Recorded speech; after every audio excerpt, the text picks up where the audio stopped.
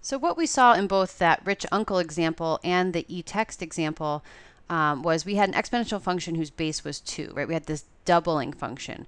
So we've already talked about this, but just again, remember that since this base, this b, is 1 plus that constant percentage rate r, where r is written, taking the percentage written as a decimal, we want to think a little bit more about what this r and these b values mean. Okay, so when the base is greater than 1, like in the example we saw, 2, right, the exponential function is increasing. We have exponential growth.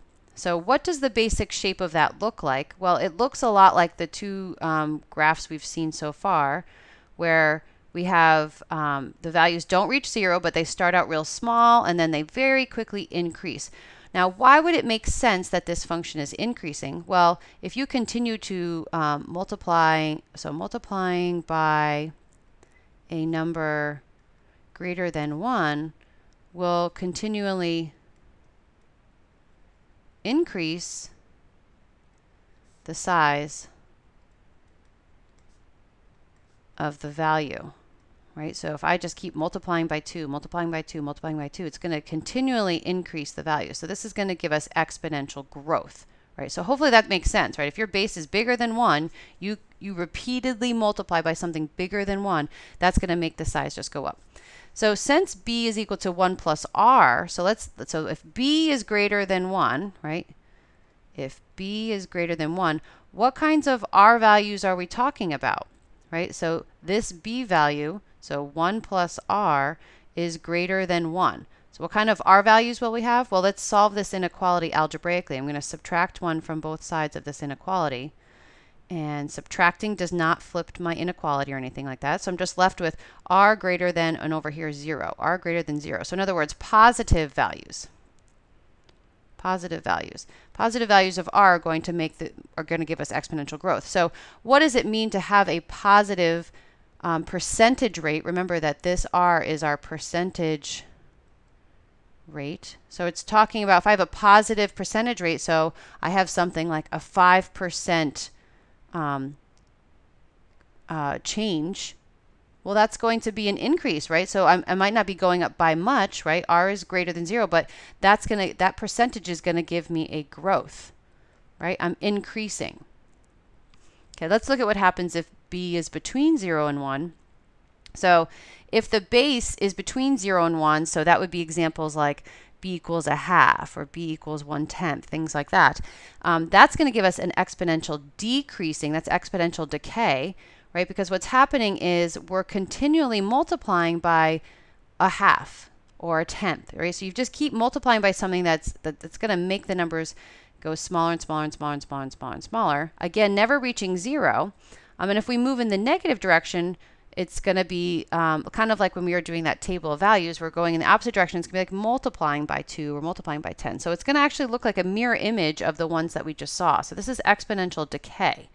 Okay, now why does it make sense that exponential decay or b values between 0 and 1, why is it decreasing? Well, if you just keep it repeatedly multiplying by a value between 0 and 1, that decreases the value, right? If I take something and I make it go down, I say multiply it by a half, that's going to make the value get smaller. Okay, so what kinds of values do we have if these b values or this 1 plus r values are between 0 and 1, right? So b is between 0 and 1. So if we subtract 1 to solve this compound inequality, so that should be a Math 100 skill that you know, or a high school skill, we're looking at r values between -1 and 0. Remember, r is that percentage rate written as a decimal, right? So we're looking at negative r values between 0 and -1. So remember, at -1, this is like a negative 100%, right? Or any r value in here, you could say something like r is -5%. That would be like losing 5%. So these are going to be our exponential decay because you are losing value, losing money, losing population, losing whatever it is that you have. We don't have to worry about r values being more negative than -100 because you can't get any bigger than -100% loss, right? Okay, so we have our two sort of scenarios. Let's just recap. When we talk about exponential functions, we have either b as being greater than 1. So anything greater than 1 is going to be exponential growth. Between 0 and 1, we've got exponential decay. And you might be wondering, well, what about other values of b? So what about if b is equal to 0 or b is equal to 1? Or what if b is negative? So let's talk about those cases. If b were 0, if b is 0, then what's that mean? Well, that's the function f of x equals a times 0 to the x, right? So that's just going to give us the function f of x equals 0, right? That is a linear function. That is a constant function. So linear, it's a line or it's a constant function, right? Hopefully you can even picture it. It's literally just this horizontal line, the x-axis. It's just the height is just always 0. These are going to be values. Remember, b is 1 plus r. So if 1 plus r is 0, we're talking about r equaling negative 1. This is our 100% loss, really, if you're thinking about it. So no matter what value you may have started with, you immediately lose everything. And then once you've lost everything, you can't lose anything more, right? You're just down to 0. So this isn't an exponential function. It's a constant function. And so not exponential at all. So we don't think about b equals 0 being exponential. What about if b is equal to 1? What kind of function is that going to give us? So imagine a little 1 in here. That's just going to be f of x equals a. That's also a line. It's also a constant function. It's just where your function is up at whatever a is and just stays at a. So again, what kind of r value are we thinking about here? That would be where r is 0.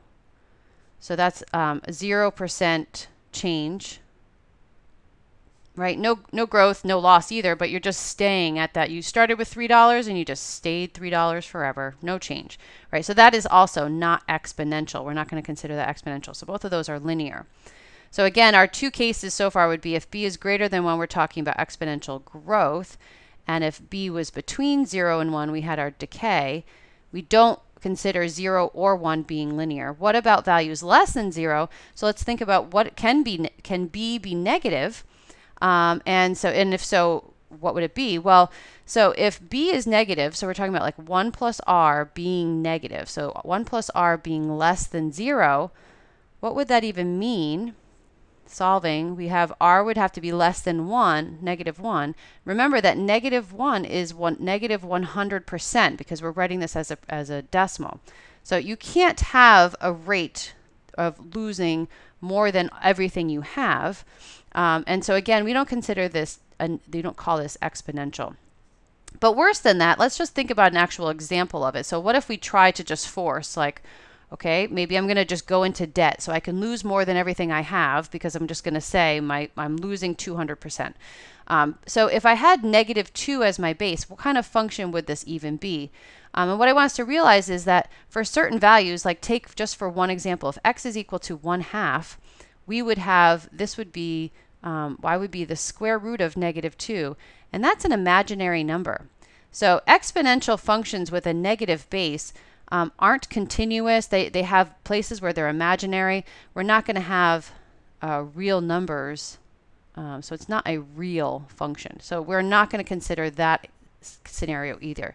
So the two cases we're really going to look at are b values greater than 1 are our growth, exponential growth, and b values between 0 and 1 are exponential decay. And all other values we're going to not call exponential.